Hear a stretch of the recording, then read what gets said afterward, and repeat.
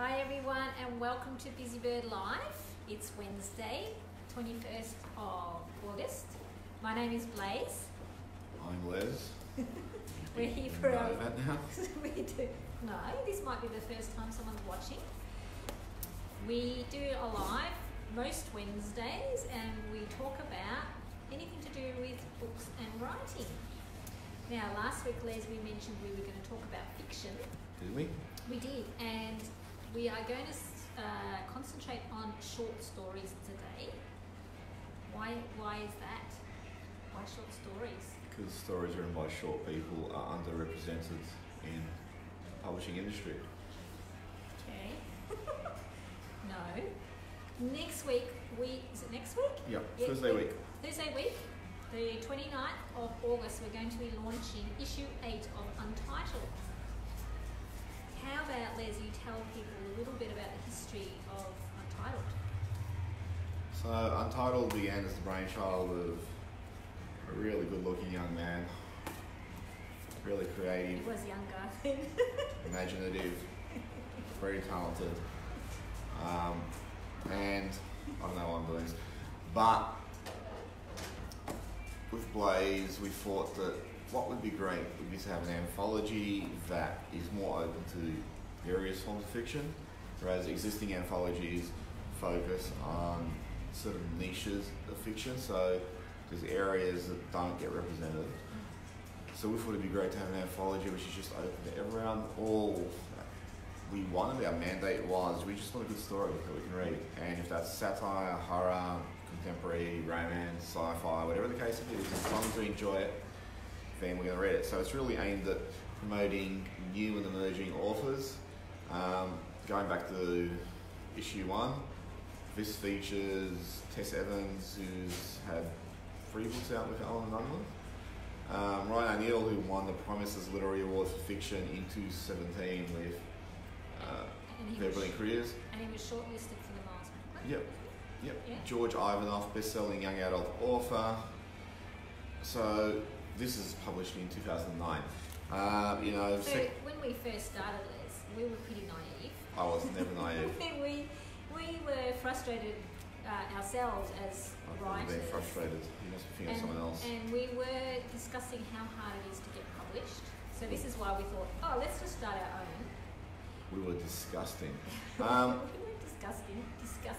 discussing how to get published. That one features A.S. Partridge, as it's actually pronounced, who won the Miles Frank Cup years ago for Black Rock White City. So there's a lot of... so we've published a lot of people when they were sort of emerging new writers. So we're quite proud of it. Laura Alvarez in the last issue, who's really recognised as one of the best short story writers in the country. And I'm sure, like, if I look through every issue, I'm going to find people that have gone on Samantha Allen Bound, Eliza Jane Henry, Henry Jones. Yes. Eliza Jane Henry Jones, I should say. Laurie Steed, very, very well-known, well-respected writer and mentor. Luke Thomas is a great short story writer, and I shouldn't just sort of single people out because we wouldn't publish them unless they're all great. So it's a...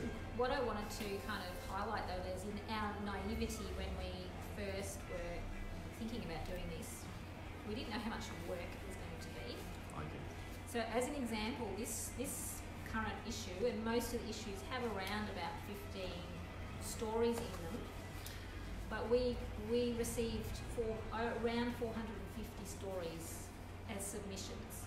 So there's a lot of reading because all of the stories... A lot of reading. Reading. Just reading. So, are you on crack today? Don't tell people. Don't tell people, sorry. Still got that. We'll just now I've lost my train of thought. Thank you. Choo-choo. A lot of reading, 450 and submissions. every story gets read several times at least twice. At least. And then if it gets bumped up to the next round, it gets read twice again. So it gets read over again. When it starts getting bumped up. Yeah. So and we do read them blind. And that's why we request to be braille. Ironically, it means that a couple of people have been published more than once in this particular issue, only because they were read without us knowing whose they were. So, let's talk a little bit about, what makes a good short story, Les? Sam, what makes a good short story? Do you want me to? Yes. It's got to have Louder. It's got to have a good Louder. start. Go on. Shush. It's got to be engaging the whole way through. Okay. Yep. Yes, and I think too that's a good point, because quite often what we find from submissions is that people don't really know how to finish their story. Or how to start them. Or how to start them. It's sort of like Or how to write the not middle. well. Not how to. Yeah, right. Yeah, the pacing's really different to longer form. In Untitled, sorry, I'm going to single some people out. You get people like Ryan O'Neill, Laurie Steed, A.S. Partridge, Laura Elvery. Sorry? Still No. Trying to make people dizzy. juggling. Who are just Luke Thomas, another one, who are just masters of the short story form. And, I it's... think that's actually also a good point, Liz, that people think that a short story is easier to write than a novel. No, it's not. It's actually quite How a do you think skilled that? craft, because you have a much shorter span of time to develop your character and the story and all of that kind of thing. So Kathy George is another one, You great have- short story writer. you have less time to sort of get into the story. Yep. Melissa Fagan, who wrote one of my favourite stories. You should actually make a list of all the people who've ever been in Untitled over the last 10 years. You should do that today, Sam. Yeah, but the story should be engaging. It should have a journey. The character should begin somewhere. They should want to be going somewhere, and they should want things that they either accomplish or don't accomplish. But it should be a journey from beginning to end. And you get a lot of stories where I'm just thinking it's not really a journey. And what a lot of short story writers fall into the trap of is like, here's this character Sam, for example, and now here's 2 pages of who Sam is, and it's just a dossier of that character. And then it's like, and now let's continue the story. And that's just boring to read, because it's just exposition being delivered at the reader to arm them with enough information so they can then go on and understand the rest of the story. And the great short story writers are able to seed that in and hook you, so you're thinking, okay, that gives me a little bit of intrigue. When is that going to be answered? When that's answered, then there's a little bit more intrigue posed. So you're engaged to keep reading. And I'm sure people have experienced that, where when they're reading, they think, I'll just read another couple more pages, and then they keep doing that, and they keep doing that, because the story engages them. Yep. What other things have you found from short stories over these 10 years of reading them? What do you think is the kind of number one, other than that, over explaining the character? What other kind of mistakes do people make? One of the big problems I see is overwriting, where people feel like, I've just got to tell you the same thing over and over, because that's the only way to get the point across, which is not the case. I find often there's no second act. It's like the whole setup of the first act for 90% of the story, and then it just resolves itself in the last page. And it's like, well, nothing actually happened in the middle of that. Yeah. Some stories serve as a, I don't know the best way of putting it, but like almost like they're delivering a joke, and then here's the punchline, that's the climax, and it's not actually a story, it's just a really long anecdote that should probably be told by a comedian. We have had quite a few stories where all of this fantastical stuff happens, and then they wake up and it was a dream.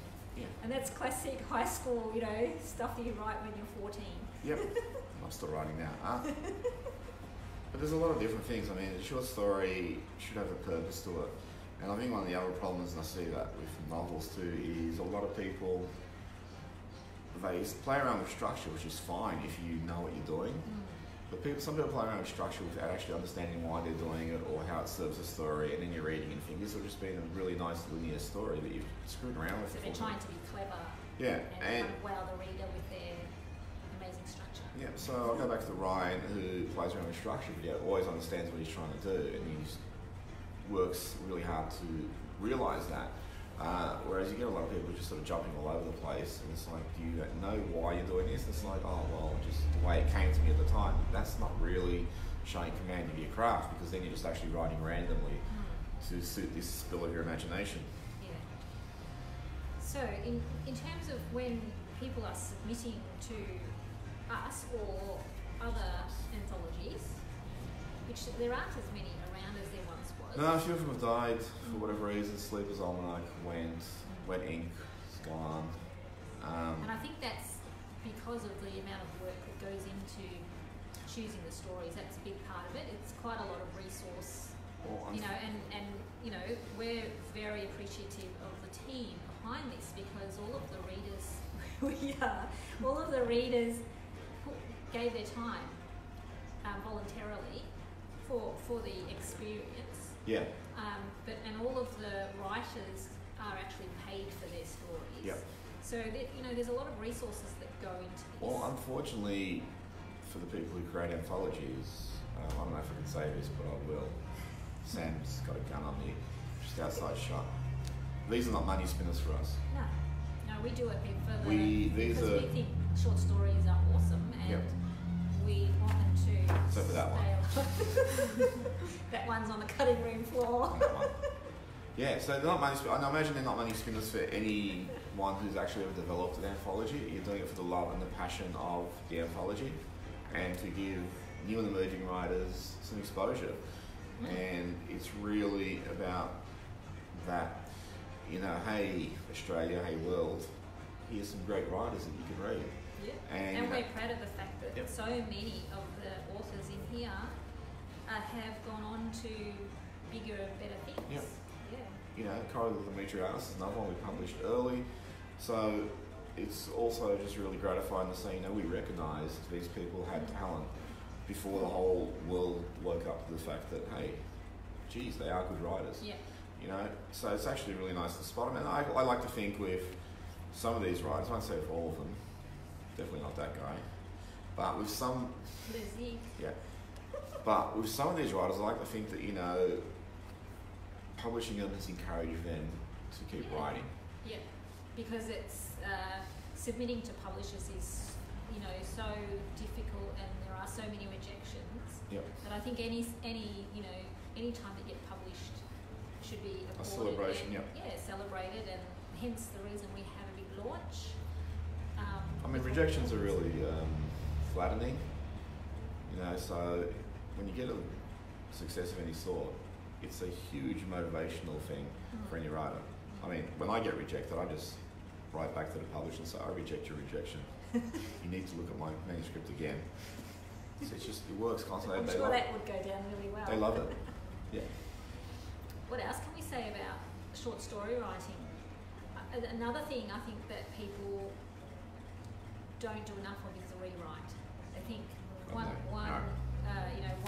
or two drafts means it's ready. Yep. But they need honing much more before they're actually ready for publication. Well, so I'm going to go back again to Ryan, because I know how he works, is before he even sends the story out to his alpha readers, he works on it so hard to get it. He makes it as good as he can before. And he gets to the point where he's not seeing anything wrong with it anymore.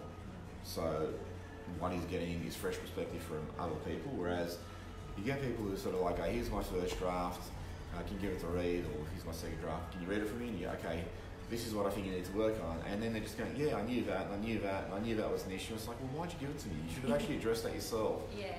You know, there's no point getting... There's a little bit of laziness there, isn't it? It's a bit of laziness, and some people have a bit of ego because they're expecting whoever they're giving it to go, this is the most magnificent thing I've ever read. Don't touch a single letter. It's perfect. It's fantastic. Yeah. And I don't know that any story could be perfect before it's gone to editing. What about Colonel Sanders' story? What's that? He invented KFC. Okay. It's a great story, isn't it? Right. He was a mass failure until he made... Yeah. And wasn't he like 60 or something? By then? Wasn't young. Anyway. How old was he, Sam? Off topic. I can't believe we brought him up then, Sam. Jeez. He's vegan. Sam's vegan. Okay, so what other tips for short story writing? Have you read this book, the new one, Sam? I don't think you have yet, have you? I've read some of it, yeah. What good does that do us, Sam? Tips to short story writing. Write and rewrite. I won't say plan, because some people work better when they just sit down and write, which is fine. What's the perfect length short story? 2,872 words. It's not. 2,873 words. A short story can be anything from 6 words Well, that's to maybe well, technically 6 words 10,000 would be like words. microfiction or flash fiction or something. But And there's 10,000 still a short words story. go into that novel letter form. In Australia, the sweet spot's about 3,000, 2,500 to 3,000. Most journals, that's what they're looking at. Yeah. We publish 8,000, up to 8,000, but you'd really have to be earning every word of that. And generally, we're about 3,000. Yeah.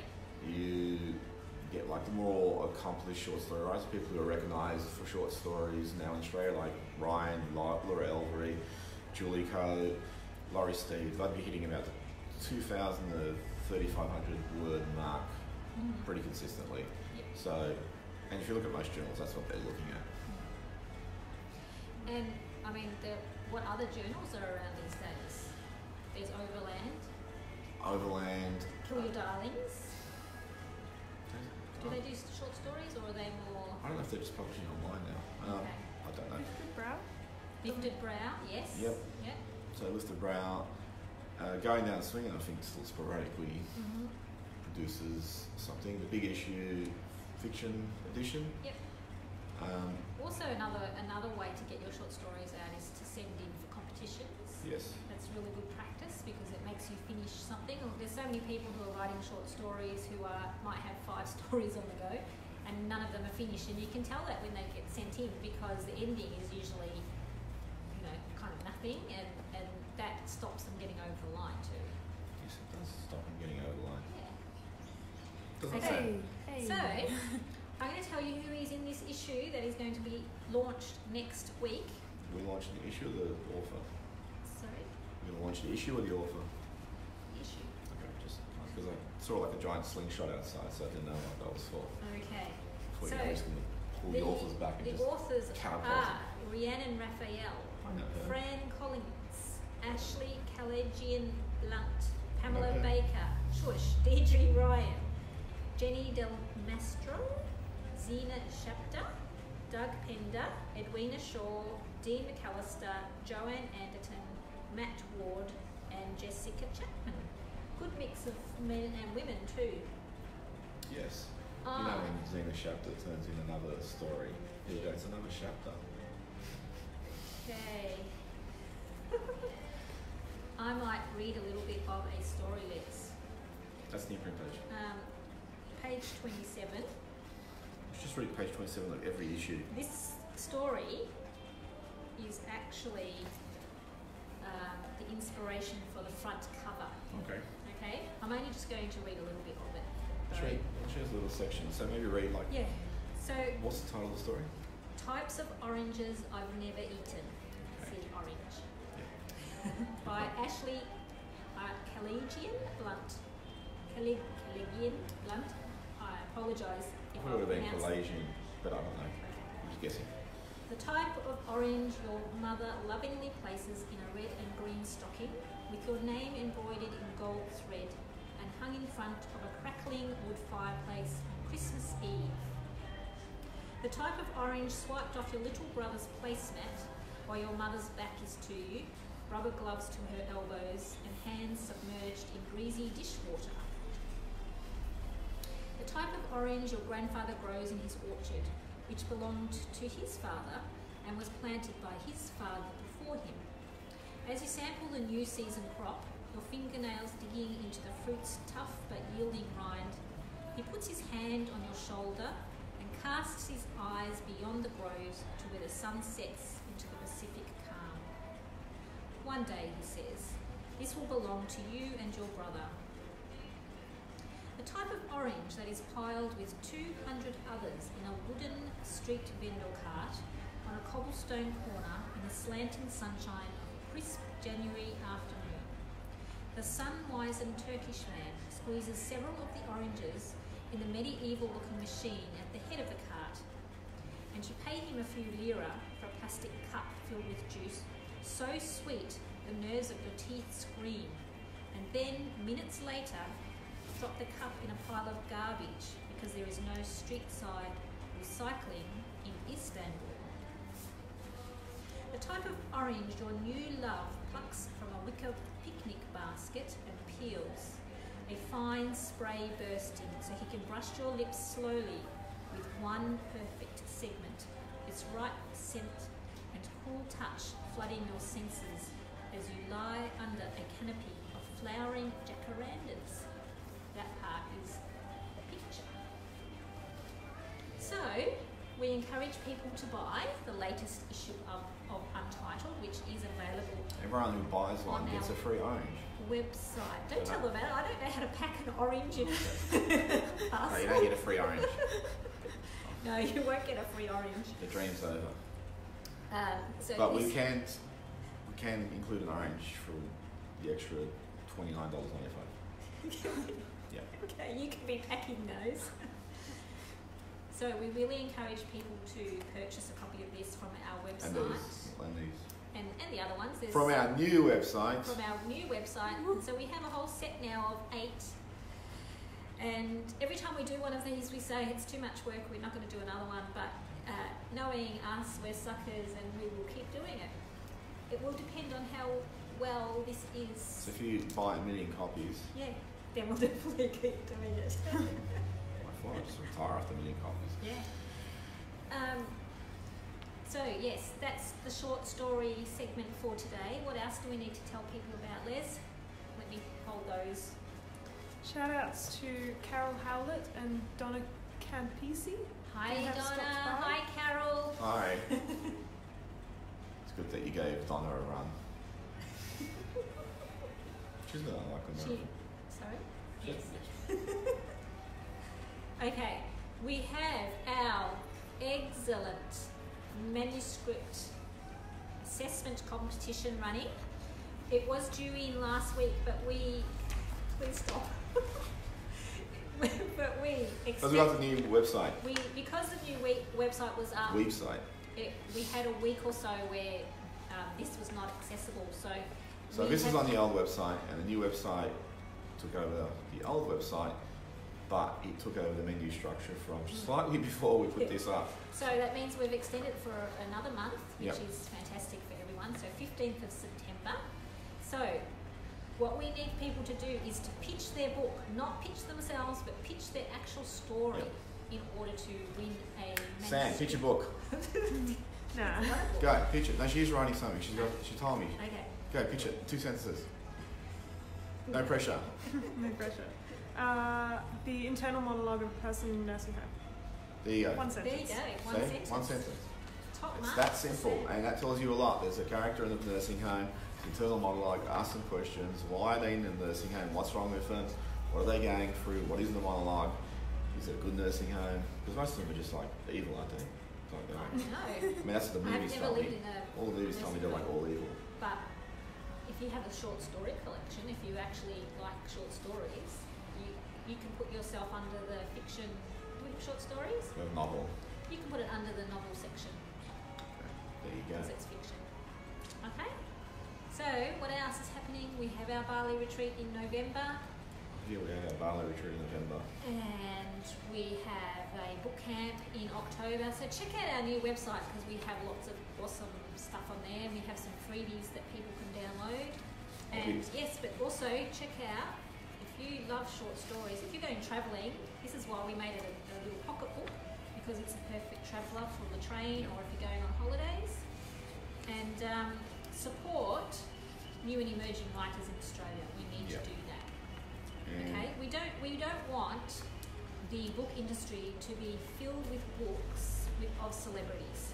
We want some real good writing, and this is why. So you're saying celebrities don't produce real good writing? No, it just My feels. God, It what just a feels like the slight on industry. the whole celebrity It just industry. feels like the publishing industry is going, which fair enough because publishing is a hard gig, but they're going for books that are an easy sell. Okay. We want books that also have good stories and are written well. Okay. That's my 2 cents for this week. I'll also be at the Words in Winter Writing Festival last Sunday. So if you own the time machine, you can go see it. The rest of you are just out of luck. Aren't you going to be at the? Yeah, that's a little while away. Is it? So that's 6 weeks away. Right, Writers Victoria. Yep. And what are you going to be doing there? Drinking their tea, eating their cookies. You're also going to be talking about What? dialogue at the No. Society of Women Writers fiction seminar in October. Am I required to wear a It's dress for not that? the same date. No, it's not. Mine's September 30th. We'll talk about that All right, next week. Okay, let's go. There's one more thing you need to talk about What's that? tonight. Oh yeah, open mic night tonight. Yes, so you can come and read your short story. You can hear Sam sing again. Sam, what are you singing this week? Oh goodness no. I've done that before. Okay, we're waffling on now. So Sam's fault. come to open mic night if you're in the area tonight at 7 o'clock. If not, we will see you next week. See ya. Bye.